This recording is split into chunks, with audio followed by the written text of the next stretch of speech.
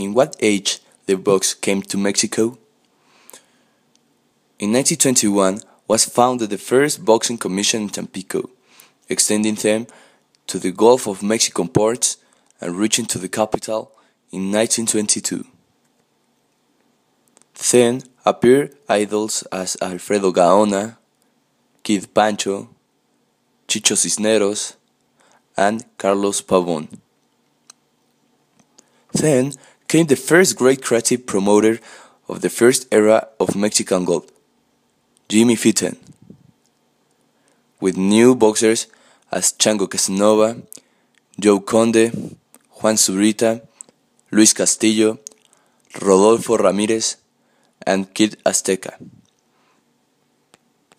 Then, the box in Mexico was most popular in this country.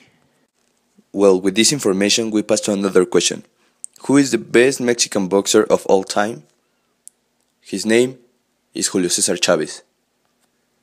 In his 21 years of career, Julio Cesar has made 112 fights, of which he won 105, 82 by knockout, 5 defeats, and 2 draws. On February 5 of 1980, Chavez had his first professional fight to Andres Felix and won by knockout in the 6th round.